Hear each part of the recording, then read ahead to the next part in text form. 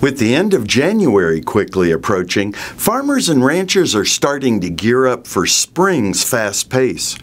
While we've had some cold this January, we've also had a good number of warm days. That is pushing our crops and pests. Mesonet alfalfa weevil heat units have hit the scouting trigger at Idabel, 150.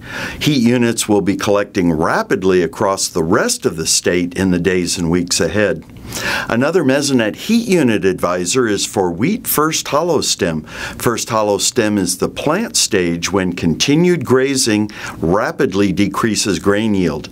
In the green, yellow, and orange map areas, we've already reached 576 heat units for wheat varieties in the early first hollow stem group. That is the trigger for checking early group varieties for first hollow stem. Middle group varieties have collected the same number of heat units but have a higher heat unit trigger. Soil moisture at the 10-inch depth was only showing a few drier locations on Wednesday: Eva, Oklahoma City North, Norman, and Chandler. It was a whole different picture at 24 inches. Dark brown, dry areas were scattered across the state. Here's Gary with more on the impact of dry soil conditions. Thanks, Alan. Good morning, everyone.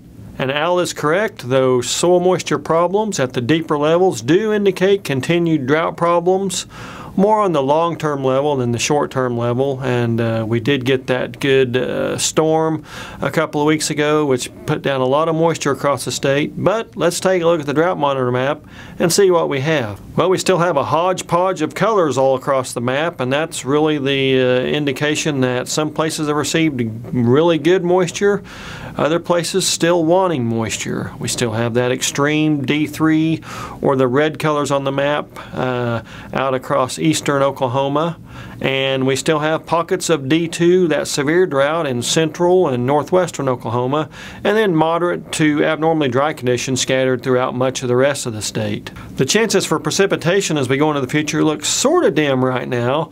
If we look at the next 7 days, of course, looks dry.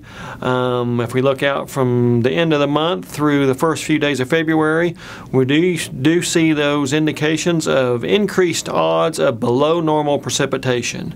And during late January and early February, that is really dry. If we go out to the spring season, now we're looking at the Climate Prediction Center maps for the March through May period.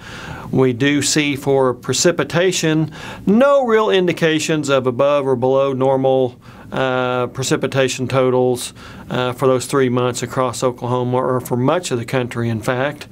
But if we look at temperature, we do see a clear signal for warmer than normal temperatures for that March through May period across Oklahoma and the rest of the southern tier of the United States. And as we know, in Oklahoma, if you're warmer than normal, that can lead to problems with drought if you don't get the required amount of moisture to overcome that extra heat. So we will await our next big storm. Probably sometime in February we'll get a good rain, and then hopefully that will get us some more improvements on the drought monitor map, and we won't get too bad before then.